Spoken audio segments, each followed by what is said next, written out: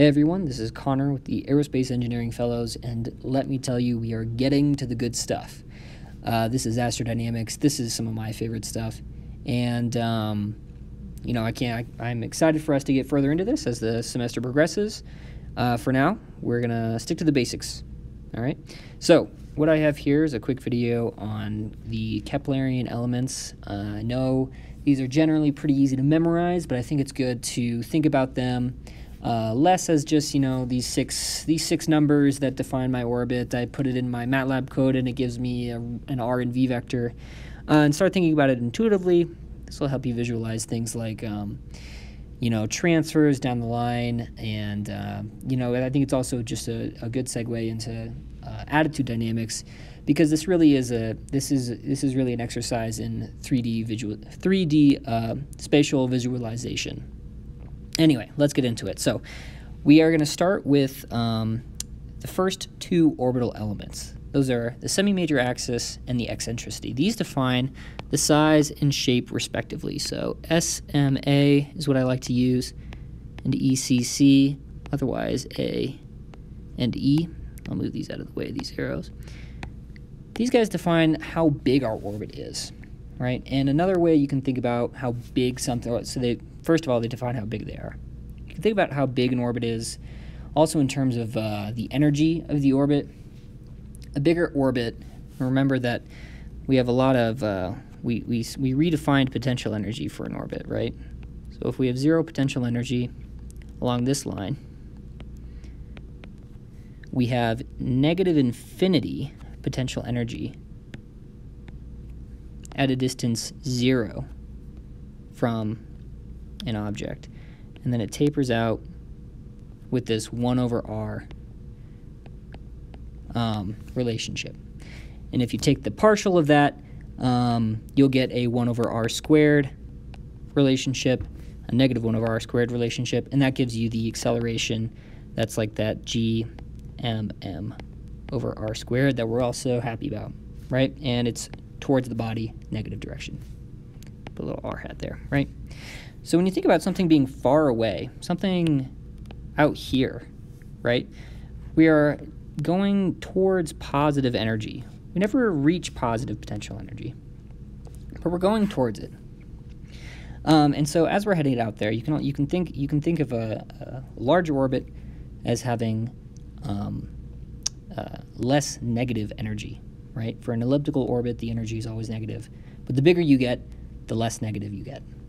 All right, and so with that, I'm going to write out this guy right here. This is 2a. This is how big our orbit is. A equals semi-major axis. This has units of distance,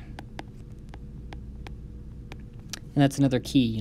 It's distance. It's how much space does this take up. All right. Our next value is the eccentricity. And this is another pretty standard one. This tells us the shape. For an elliptical orbit, this is the ratio of the difference in the perigee radius, RP, or periaps radius if it's not Earth, and the apoaps radius, RA. The ratio of the difference between those, so that's RA, nice and colorful, RP, divided by the sum of them. Looks like I'm running out of colors. Anyway, the sum of these is 2a, right?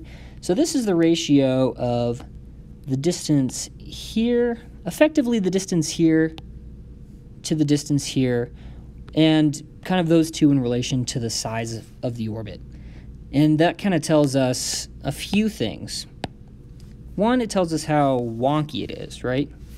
The higher the eccentricity, the closer you get to 1, the more flat we get. As we approach 1, we reach a parabolic orbit, and as we pass 1, we'll have a hyperbolic orbit, and that's when we kind of break our chains, right? We get something that's just too stretched. As we approach 0, we start seeing a circular orbit, right? The ratio the difference between these is 0. If RA equals RP, we get 0 eccentricity. I'll write that out right here. ECC equals this. Right?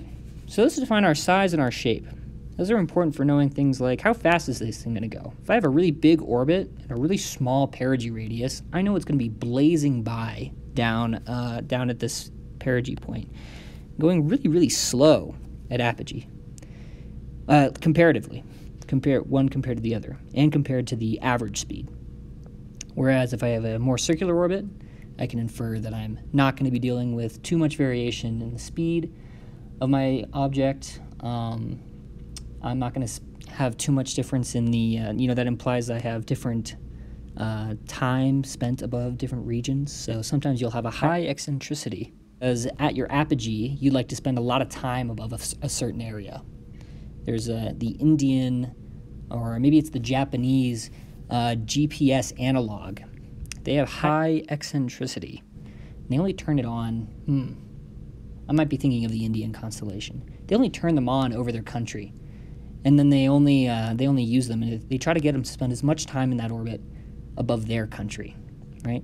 And so that's just kind of that's kind of the applications of when we think of size and shape, we can kind of imply some of the things that are going on, behind the scenes, or there's other things you can apply for that, right? Moving on, we're talking about orientation. So the orientation ones, these are the right ascension of the ascending node, the inclination, and the, well, let's be consistent, the argument of perigee. And I'm using these little acronyms because I think that they are a little more descriptive. They don't step on other symbols' toes quite so much. I know A likes to get in there a lot. E likes to get in there. I likes to get in there. I makes a good iterator in your code. It's not great when you're using I for inclination and I for an iterator sometimes if you're doing some iterative solving. So I like to use these variables when I'm describing things in code. They're very explicit, and they're still pretty compact, right? Pretty universally understandable too. I guess that's what explicit means. So when I talk about orientation, I'm talking about, we already, forget about how big it is, what shape it is. We're talking about how this thing is tilted relative to some inertial or otherwise predefined frame. Usually the frame we're talking about when we're talking about Earth-centered orbits are ECI coordinates. Those are denoted with the X, Y, and Z coordinate lines that we have here. And what we have is these are basically a set of Euler angle rotations. So this is a 3-1-3 Euler rotation. All right, so if you've been in aircraft dynamics, or if you're a little familiar with Euler angles, sometimes you think of them as, oh, that's roll, pitch, and yaw, or something like that, right? Well, that's only a very specific case of Euler angles. Euler angles are any combination of a 3 rotation, of a 1, 2, and 3 rotation, where 1, 2, and 3 are the first, second, and third axes of a coordinate frame. And if you have 3 of them, you can get from any orientation to any orientation. The way we've chosen to describe orbits is with a 3-1-3 Euler rotation, right? So this first rotation, it's a 3 rotation. Our z-axis is our 3 axis. So we have a positive z rotation this way, right? And we rotate it to the right ascension of the ascending node, right? That's the first rotation in our system. And we know the right ascension of the ascending node is basically the part where if we have our orbit direction right here, our right ascension is where our orbit crosses lines in the upwards direction. It goes from the negative z to the positive z positive z on the z scale, and that gives us our first rotation. Our second rotation is a 1 rotation, right? So at this point, we'll draw our x hat axis is our 1, right? And when we do a rotation about our 1, that's a rotation right here. And we're doing positive about the x-axis. This is our inclination, right? that's another way to think about it, and I think sometimes it's described this way. It's the angle between the angular momentum vector, should be a vector, and the z-axis, the inertial z-axis. You can think about it that way. I like thinking about it in terms of a rotation, about the new x-hat axis, right? But that's our second rotation. Our third rotation is another 3 rotation. So because we're on intermediate axes right here. This is how Euler angles work. So this x-hat is our first intermediate axis. This z-hat or h direction is our second intermediate axis. And now it's our new 3 rotation axis. So now we have one last rotation about our 3, and that's going to pull us from here up to, and it looks like here, yeah, here's y-hat. And this is generally, sometimes called this theta. Depends on kind of your definition, or at least what you're looking at. So sometimes this is omega plus nu, where nu is the true anomaly, because the omega is the angle from your right ascension to your perigee location, and nu is in the same plane, in the same direction from your perigee location to where you are in the orbit. We'll talk about that as well. Sometimes we like to combine these. Sometimes it's useful to go all the way to wherever our direction is. So for instance, right here, if we were making that last 3 rotation out here, this would be omega, and then nu would be a negative value, so we would only rotate this far. And that would get us to where we want to be, right? One way to think about it, if you're just thinking about the orientation of the plane, I like to think that omega is good enough, and then if you'd like to go further, you can go further. And now we will go further. But first, when I say now we will go further, I mean we will do that after I explain this. First, we'll talk about what we're doing here. So we had a 3 rotation of the right ascension at the descending node. We had a 1 rotation about the, this is about the new 3 axis, about the new 1 axis. We rotated by our inclination. And then we have another 3 rotation about our new intermediate 3 axis, which is just our orbit normal, our h direction, our z-hat direction. And we rotated by ARP or ARP plus theta, not theta, nu. And I know sometimes you guys use theta star. Same thing. All right.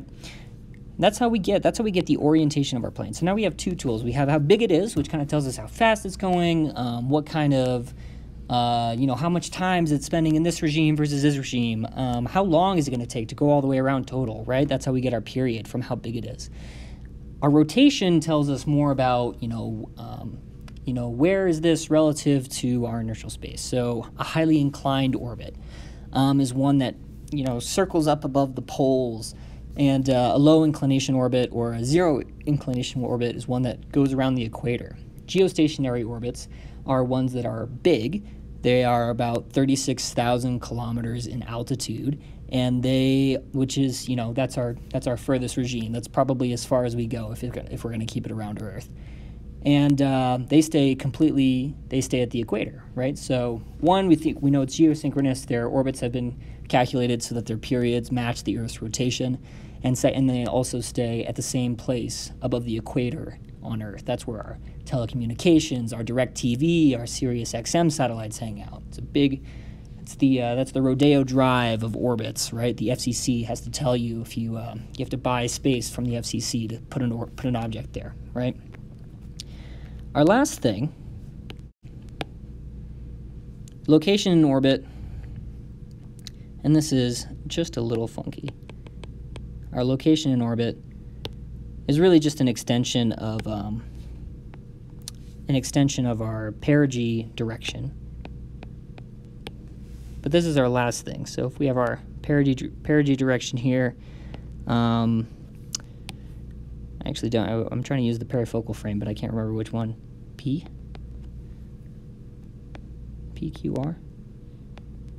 Don't quote me on that. But this is our P direction, and then our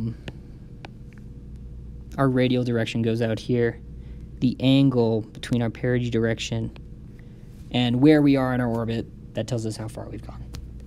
That is true anomaly, also known as theta star, also known as nu. I see nu a lot more than I see theta star, just a heads up. And that's how it goes, right? I made a little table here. This is kind of our, this is our 6 elements, right? If you want to define your location in 3D space, or at least your state completely in 3D space, you need 6 things. You need where you are, how fast you're going.